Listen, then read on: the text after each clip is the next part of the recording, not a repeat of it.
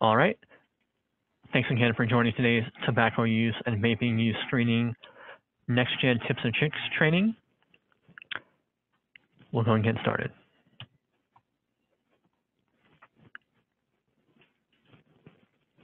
Lung cancer. So lung cancer is both small cell and non-small cell. It is the second most common cancer in both men and women, not counting skin cancer. In men, prostate cancer is more common, while in women, breast cancer is more common, according to the American Cancer Society in 2020. All right, so why screen for tobacco and vaping use? So first, to encourage smoking cessation, to help prevent lung cancer. It's also required by the UDS, and we have to screen for smoking use once a year to meet certain preventative care and screening guidelines according to the 2021 Uniform Data System Program. And the tobacco use screening and cessation intervention has been revised to align with CMS 138B9. Okay, so we have a measured description on the right-hand side as well as the initial population. All right.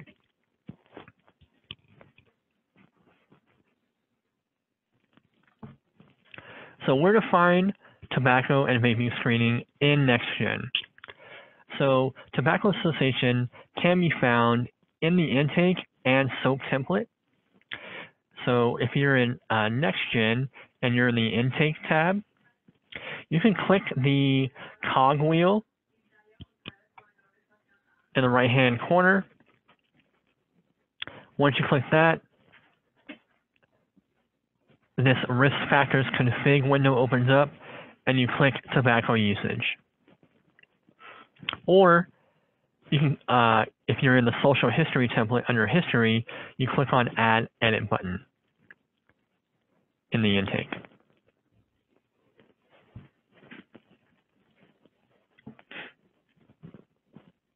So how to screen for tobacco use. So once you have this window open, you want to fill in the tobacco use questionnaire. Okay, and then also fill out any pertinent information that the patient provides. Please make sure that smoking status and tobacco use status is also filled out as well, and you will receive a pick list pop-up when you click on them. All right, so you want to make sure that all this information is filled out. Once you click on, say, usage per day, years used, also a message will, a little pop-up window will pop up, allowing you to enter the number of years, age started, etc.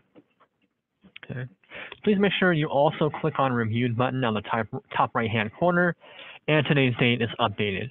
So once you click on this box here for reviewed, it will automatically update to the date that it was documented. All right. So you also want to make sure that the smoking status again and the tobacco status is filled out. Leave the tobacco cessation discuss for provider and then click OK.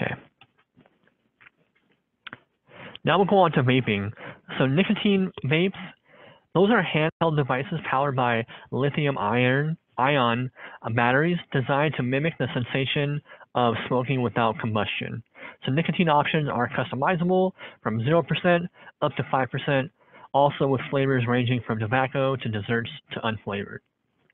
Now, on the other hand, there's cannabis or CBD vapes, and those are portable battery powered or large desktop devices powered either by batteries or electrical power supplies that heat the material. These devices are used with CBD, THC, or other botanicals from dry herbs to concentrates. So how to screen for vaping use. So in the same tobacco screening template, you can scroll down and find vaping use. You want to make sure that you fill out the screen for vaping and status as well. And then also leave vaping cessation discussed for provider. So the provider will go over that with the patient. And then click OK. So again, you want to fill all this information out and then click OK.